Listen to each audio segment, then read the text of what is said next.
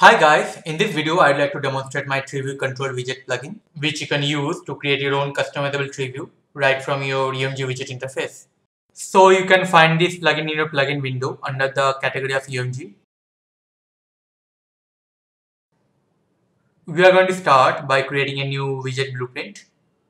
Let's name this as Demo TreeView.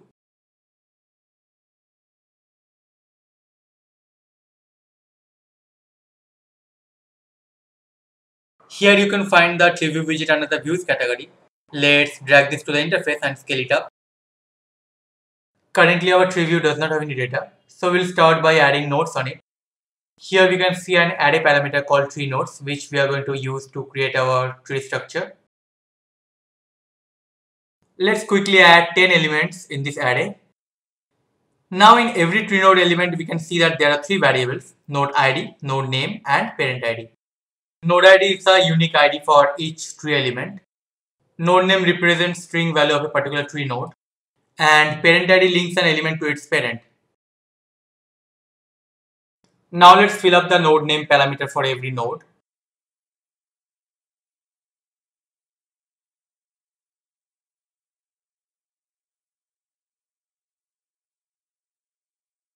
Once done, let's hit compile. So now we can see that the data has been loaded, but the tree structure is not visible yet. That's because the parent IDs of all the nodes are 0. We will be modifying the parent IDs in a bit. Let us start styling our tree view. You can customize the appearance of a tree view from this tree view style parameter.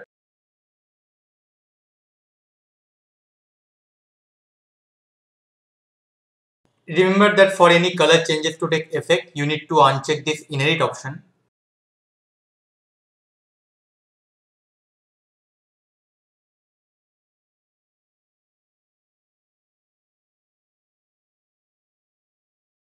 So now we'll move back to the tree node variable and we'll start modifying the parent IDs.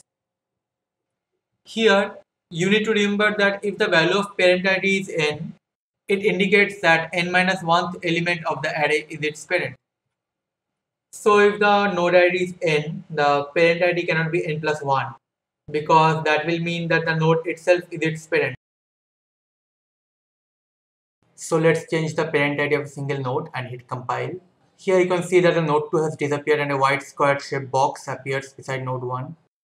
That is just a default image for the expandable arrow, which can be customized from this arrow style parameter.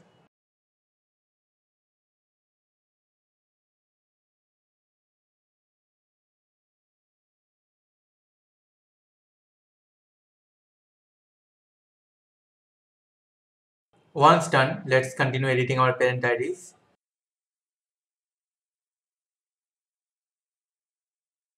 Now we are left with only two root nodes.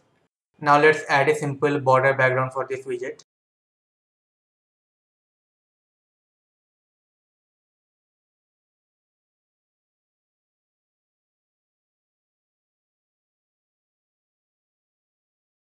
Now we'll move to our level blueprint and add this widget to the viewport.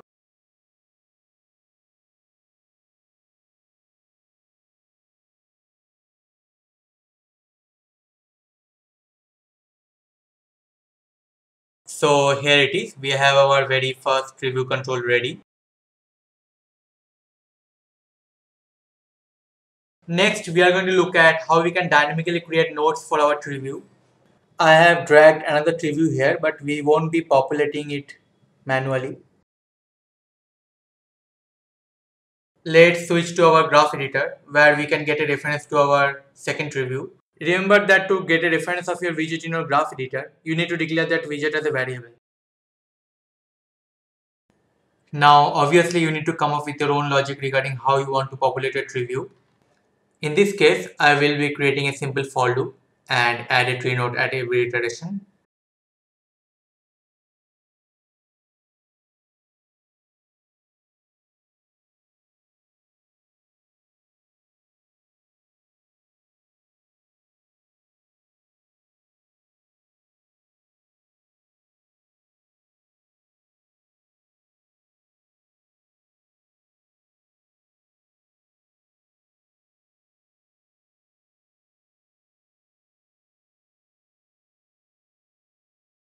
Here, you need to remember that once you've finished populating a tree view, you have to call the function called createTree, otherwise your changes will not be visible.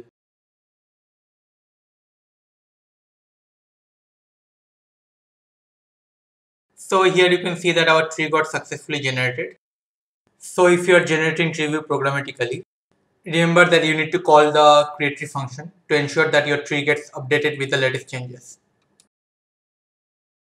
So far we have covered the basic of our TreeView control.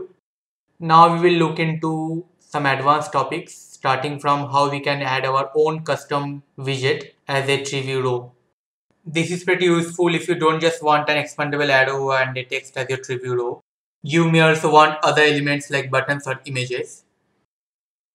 So now we will be seeing how we can add our own user-defined widget as a TreeView row. So let's create a completely new widget which we will be using as our TreeView row.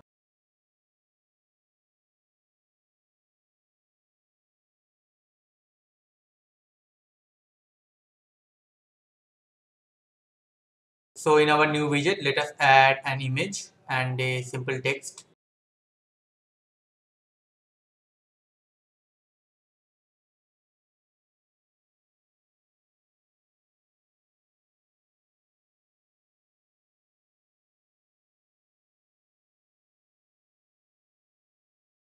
Now we head over to the graph and create a couple of variables that we need to bind our two controls that we just created.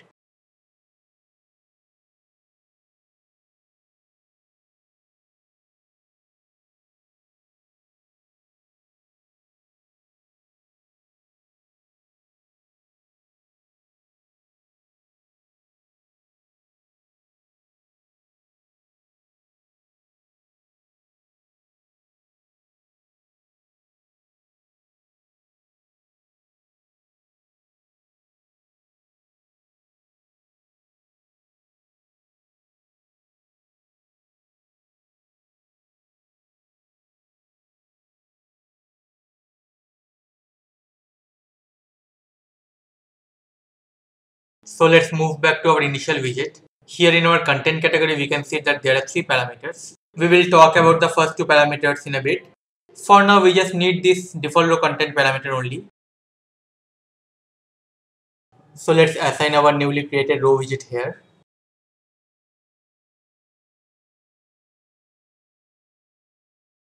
So now we can see that our custom rows are populated, but currently these only have default values. Here we would need a mechanism that will help us edit each of these rows separately. Let us see how we can do that. To modify rows at runtime, we need to trigger an event. Now events are not visible if the widget is not set as variable. So let us do that first. Let's give this widget a name and make this a variable.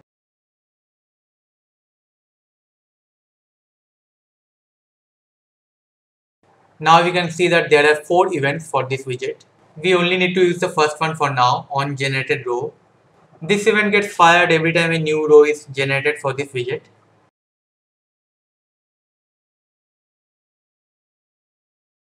Okay, so we can see that there are two parameters in this event.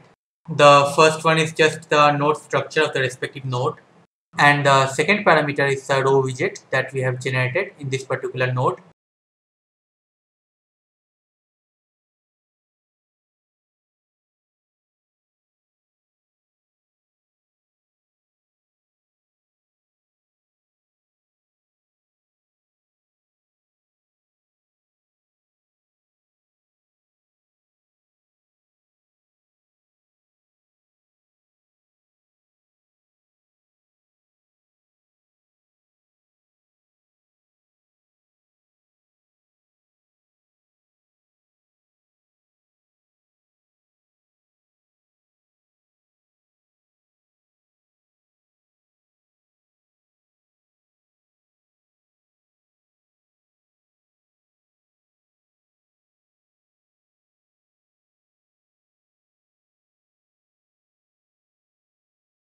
So as you can see, we have been able to successfully modify our custom rows. Now you may want to use different widgets for different rows in the same TreeView control. So here you can see a couple of array parameters. Both of these will accept custom widgets as elements. The first one, row contains by parent, will customize all the child rows for a specified parent. The second parameter will customize the rows based on the node ID. So let us create a new widget having a different row style.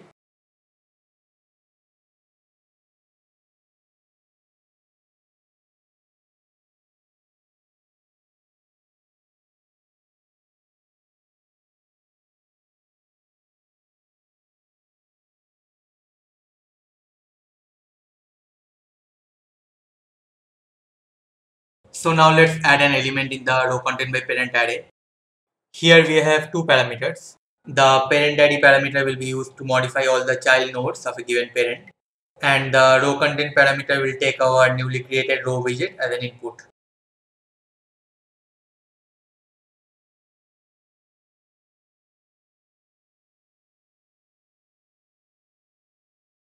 Okay, so now we can see all the root nodes got affected. Now let's try changing the parent ID and see what happens. So as we can see, all the child nodes having the parent ID as 2 got modified. Now let us create another widget.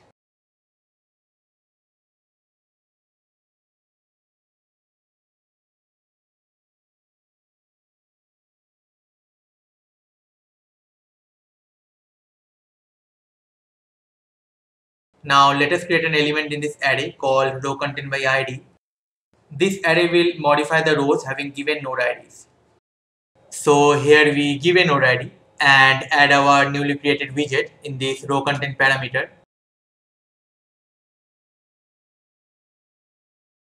So you can see that the element having node ID as 5 is modified. Now we just move over to the graph editor and modify the text values of the newly created widgets.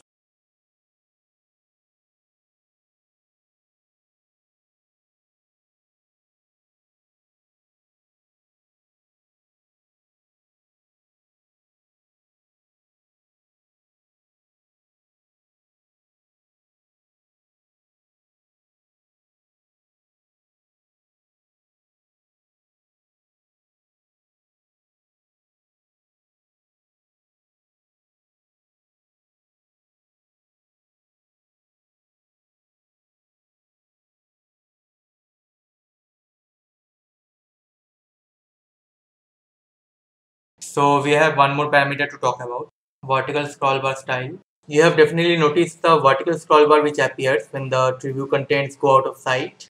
That can be customized through this parameter. Okay, so now we are going to discuss about another event called selection change event, which will get triggered when you are selecting a row in your tree widget. This is really very useful when you want something to happen on your row selection. The item variable is the node structure of the selected row. Here we are just going to print the selected row name just to demonstrate how it works.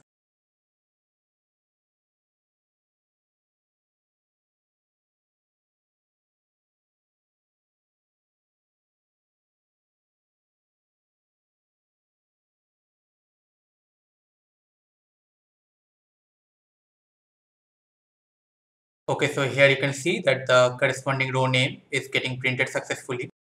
Next, we will talk about expansion changed event, which gets triggered when an item is expanded or collapsed. So here we are just going to print the respective item and its expansion state.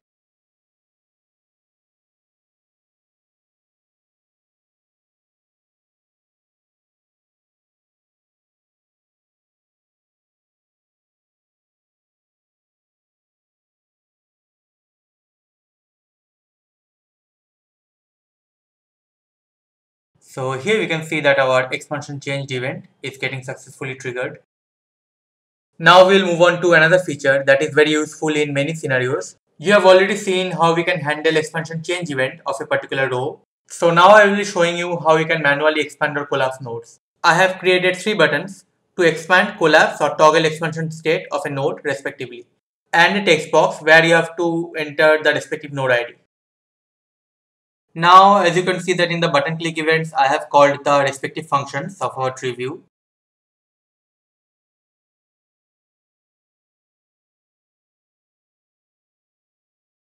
So here we enter the node ID we want to expand, and we try out all the 3 buttons to see how it works. This particular feature is really useful if you don't want the custom expandable arrow and instead you want to expand items by clicking on the custom row widget itself. So that's all for now. I really hope that you like my plugin and let me know if you face any issues.